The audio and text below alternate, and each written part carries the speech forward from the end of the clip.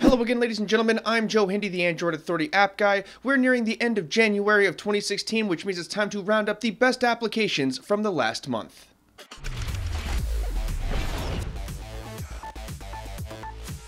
Apps is a unique wrapper application that shows you hidden top charts in the Google Play Store. How it works is that it's essentially a web link that's been turned into an application. The web link opens the actual Google Play Store to the top apps charts. The difference is that it'll show you a secret set of top charts that lists only applications without any games there to gum up the works. This is a great way to check out the hottest apps in the Play Store without having to wade through a ton of games, and it's entirely free. Automate is a driving companion application that aims to bring you functionality from your phone without distracting you from driving. It contains a ton of shortcuts to things like music, navigation, your phone dialer, messaging, weather updates, and a lot more. You can also fork out for the premium version and get hands-free gestures, customized wallpapers, and traffic camera alerts. It's a solid car companion application and one that could help you stay safe.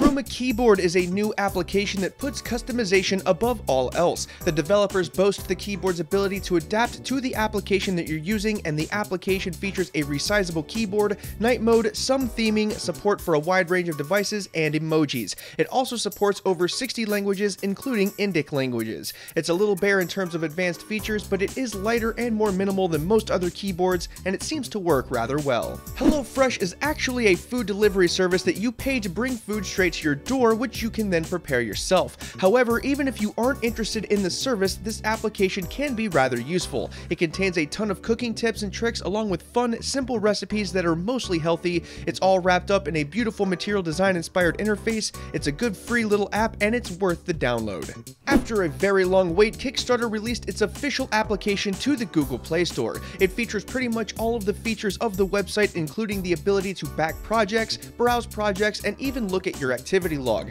The application adheres to most of the Android design guidelines and does a great job of never feeling cluttered despite the ridiculous amount of information it displays. It's completely free and a must-have for fans of Kickstarter. Mimicker Alarm is the latest app out of the Microsoft Garage project. It's an alarm app that makes you play games with it in order to shut off or snooze the alarm. You have a few options, including the ability to make faces at the front camera, speak certain phrases, and a whole lot more. If you fail the test, the application will assume you've fallen back asleep and will simply resume going off. It'll wake you up, that's for sure. MoveSum is a new step counter application that aims to help you keep track of how many steps you take every day without all of the bells and whistles that could potentially get in the way.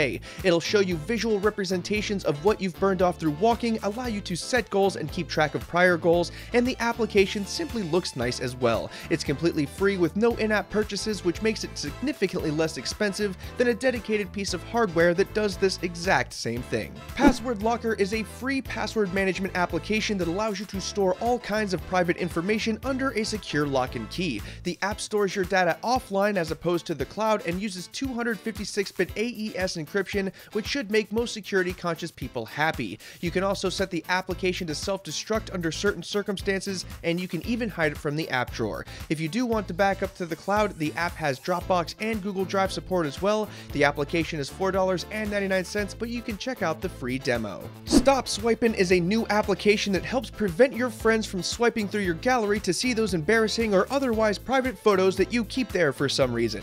It's quite simple to use. You select which pictures you want to show your friends, and the application will create a private gallery that keeps them from swiping through your entire camera roll. It does require device admin rights, which can be easily revoked so the application can be uninstalled, but otherwise it's very simple to use and it's free.